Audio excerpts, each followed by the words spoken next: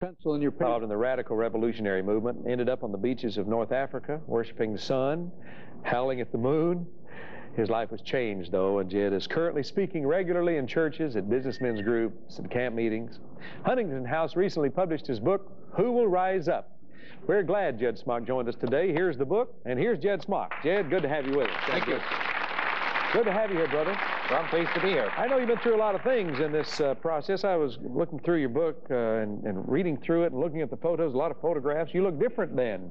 Long hair and yes, I had kind of hair over my shoulders, a big bushy beard back in that era. You became part of the establishment now. What happened to, well, tell me, let's go through the routine of a little bit of where you came from and how you got into all that. You were a professor? Yes, I taught history at the University of Wisconsin.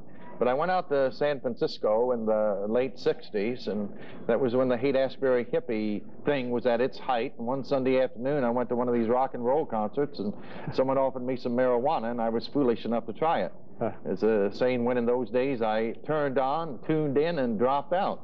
And eventually ended up on the beaches of North Africa in the country of Morocco, worshiping the sun. I was into transcendental meditation, and much like the demonic of the Gadarenes, I had ripped off my clothes, was running the beaches naked, when on Christmas Day of 1971, the Lord sent an Arab Christian, wow, down to the beach carrying a cross and preaching in the name of the Lord. Many mocked and laughed, but I got to considering my ways and thinking how little I really knew about the Bible or Christianity, even though I'd been brought up in the church.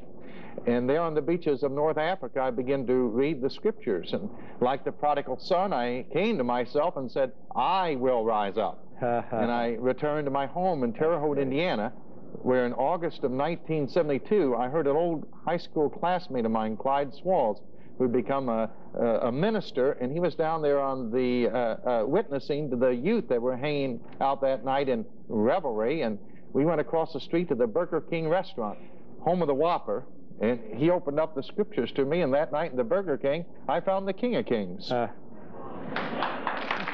what a story.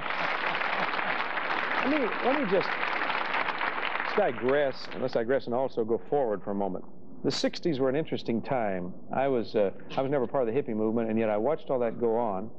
And it was interesting to me to see that happen. And then now we look forward as through the 70s and now into the 80s, kind of the yuppie generation has taken over. And yet a lot of the same, the ideology is somewhat different. Nobody's, burning the president in effigy these days, it seems, and talking about Vietnam and all that stuff. In fact, we've kind of gotten into a little bit of laziness with both our morals, although the morality seems to be rising primarily because of a negative response to AIDS and some other things. But it seems to me that we really haven't gotten to the point of the problem. The 60s are no longer, the 80s are no longer the 60s, but the same problems still are prevalent in the 80s that were there in the 60s. And all we need is another Vietnam or something like that for it to, I think, explode once again. What are the answers for today's youth generation who are caught up into the yuppie flow, into the fact of making a lot of money? And it's really turned around on that side, because then nobody wanted any money, nobody wanted to work, nobody wanted to do anything. Now it's kind of like, I want to be a banker, I want to be a doctor or a lawyer so I can have a lot of money so I can have all the stuff. But it's the same basic philosophy, I think, that drives us to that, which is me. And it's the me kind of philosophy. And how do you see the differences, and what are the answers today? Well, I believe one of the primary problems is in education and what is being taught in our public schools and the universities. This year, we're celebrating the 200th anniversary of the Northwest Ordinance. And the Northwest Ordinance of 1787 said, religion, morality, and knowledge being necessary to good government and the happiness of mankind, schools will always be promoted by our society. But the problem is our society has taken religion and morality out of our school system today, and there needs to be a restoration. And that's why God has sent me back to the universities, to the college and university campuses, to proclaim the Word of God. And my manner is an unusual one. I just go to the center of campus around the noon hour, find the chief place of concourse. Typically it'll be in front of the student union, and begin preaching the Word of God. calling the students to repentance and faith in the Lord Jesus Christ. And within a few minutes, several hundred students have gathered around me.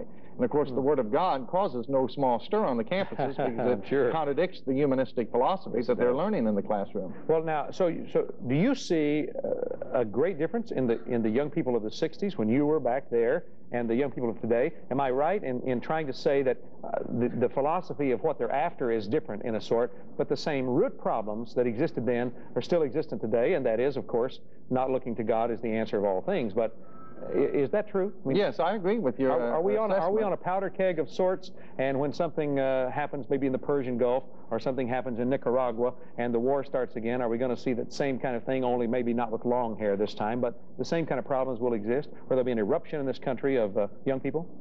Well, certainly this is a self-centered generation, and even if there should be a war, I have a real concern whether our young people would be willing to fight for their country today. I think you're right. I mean, I think I agree with that. Now, your ministry is to the young people primarily today. Yes. And can you minister to them better because you were once them and doing the thing with the long hair and out there on the beach and going through all the drug problem and all that? Well, are you able to minister to them better because of that? In a sense, perhaps, but I would hate to. I think I would have been able to minister to them much more effectively if I had been studying the Word of God and preparing myself all of those years, rather than getting stoned and drunk and fornicating. So, well, I was asking that question because I grew up in the church, and I thought, well, I'd never have a testimony because I was always a pretty good kid, and I was always made to walk the line and never rebelled heavily. But I always thought, well, I'd never been on drugs, and I'd never been in prison, and I never was in the mafia, never killed anybody, so I probably won't be able to have a testimony because I saw those guys come by. But I know what you're saying. You keep in the Word, you stay in the Word, you find a way to live your life right before God. But you also have an ability to relate to them, maybe like I couldn't. And I think maybe that's what God is using you to do. Well, today. no doubt my testimony does make an impression upon them, and I'll spend an hour each day on campus sharing my life experience and what God delivered me out of them. And many of them find it very difficult to believe that God could make such a what is God doing on the transformation on the campuses What's He doing? today. What's He doing on the campuses?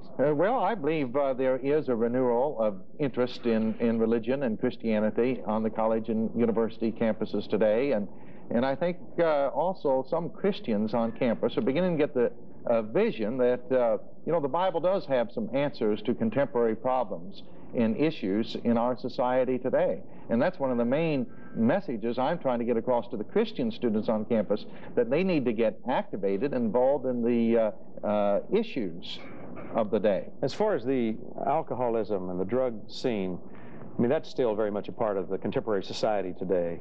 How do you talk about that? I mean, how do you say, well, here's where I was and here's what's happening, but how do you... Well, I talk about it in this way. My favorite text for the university campuses is 1 Corinthians chapter 6 and verse 9.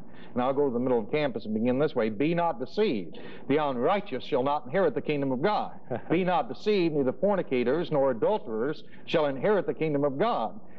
Be not deceived. The Bible warns us, drunkards shall not inherit the kingdom of God. Be not deceived. Neither the effeminate nor homosexual shall inherit the kingdom of God. So the answer is repentance, turning completely from sin and living a life of obedience to the commandments of the Lord Jesus Christ. We preach the law of God to the students so they can have a knowledge of sin. Kind of like he's the prophet Isaiah walking on the campus and proclaiming the word of God and the day of the Lord. What kind of response do you get? I mean, you're going to get a mixed response, but basically, what do you get? Typically, there'll be a lot of mocking, laughter, ridicule, but nevertheless, there'll be students standing out there hour after hour after hour listening. These meetings will last usually 4.5 to 5 hours. And of course, we do get conversions. The most interesting conversion in my ministry, I was preaching at the University of Florida in Gainesville, and there was a young girl in the crowd named Cindy, and she mocked and laughed, and I finally pointed her out of the crowd and said, "Repent of your sins, you wicked woman." Well, at the time, she just laughed it off. And I left campus but returned a year later. Meanwhile, she had become chief reporter for the student newspaper, The Alligator, and she wanted to do an interview with me. And I was able to minister to the Word to her personally and eventually led her to a knowledge of the saving grace of Jesus Christ. And she began to witness with us on campus. Now, we left the university and went to other campuses, and the Lord would move upon Cindy to go out in the middle of the campus and preach once a week herself. And then she went off on the circuit, traveled on the campuses on her own for 4 years, Greyhound bus, and of course, the epilogue of the story is that 4 years ago, this girl ended up being my wife. And of course, my wildest imagination when I first rebuked her, I never thought she'd end up being my wife. Isn't that something? Well, that's the way God does things. Is that in your ministry today, and the things that God is doing in your ministry, what would you want us to pray for that God do for you and in your ministry that we could help you? Because P.T.L. and these people here, I tell you, I believe in the prayers of these partners. And sometimes we have guests on, and I fail to do this, to say, what can we pray for you about that you need us to pray with you about that God can do for you in your ministry? Well, I appreciate that. I've just moved my family to Columbus, Ohio, and we're going to concentrate this fall on Ohio State University to build a ministry on that campus. Because I've been traveling to universities for 13 years, going from university to university. I've been on over 500 campuses. But there are over 3,500 universities and colleges in America. And so if we're really going to reach the students, I've got to train people to do what I've been doing. So I'm going to build a training center to train Christians to stand up boldly, to rise up. The text of my book is from Psalm 94, verse 16. Who will rise up for me against the evildoers? Or who will stand up for me against the workers of iniquity? Yes. And I'm convinced there'll be a true revival in our land when those that name the name of Christ begin to speak out and cry out against everything that is wicked and evil and take a real stand for righteousness and holiness. Thank God. Doug, I want you to pray for Jed and his ministry and for other ministries across this land who are going at it full force and yet facing so many mountains that are so difficult to climb. 35, how many? 3,500 colleges, universities. No way you can touch them unless God intervenes. That's right. And you are partners. Gary mentioned it briefly a moment ago. Hey, it is extremely important that you join your hearts. This is where the family of God becomes a tremendous powerhouse. We can't do it without you. But when the family gets together, Lord, we look at the insurmountable task of reaching these 3,500 universities for you. But you took just a few men and women in an upper room and turned the world upside down. Jed has a dream. He's given his life to that dream. Now you've given him direction. We ask, Lord, for miracles as he goes to Ohio State University. The opposition going to be unbelievable. But if your Spirit goes with him, we know that the world, the campus world, is going to be changed. We pray, Lord, for the other ministries that are out there that need your help so desperately.